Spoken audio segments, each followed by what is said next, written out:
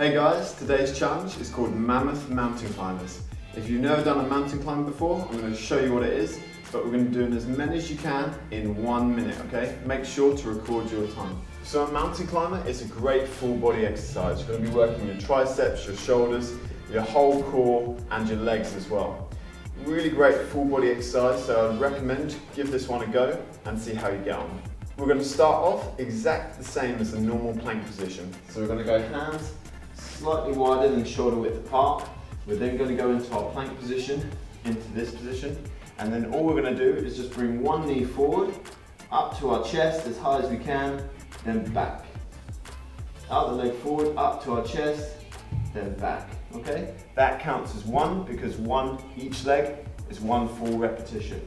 So that's 2, 3, 4, okay?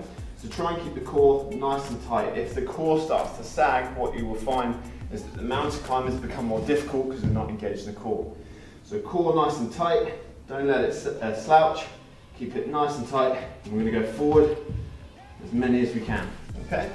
For an easier variation, you can put your hands on top of a box or a chair, whatever you've got at home. It's just going to make it a little bit easier, less pressure on the core, and allow those legs just to move through a tad easier. So you're going to put your hands on here, you're still going to bring your legs up as high as you can, but less stress on the shoulders, less stress on the core. If that's too difficult for you, what you can do is more of a jumping mountain climber, where your legs go up and down, okay?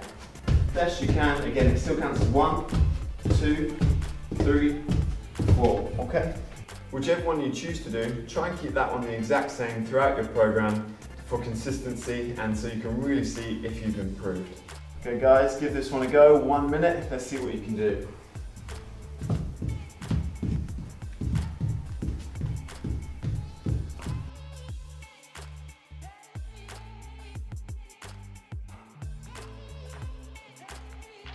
Woo. Well done guys, let us know your scores, email them in or let us know by hashtagging Lean60 online. Awesome job guys. Hey guys, so for those of you that are pretty brave and want that extra challenge, we've got a real good one for you that is including mountain climbers and burpees, okay?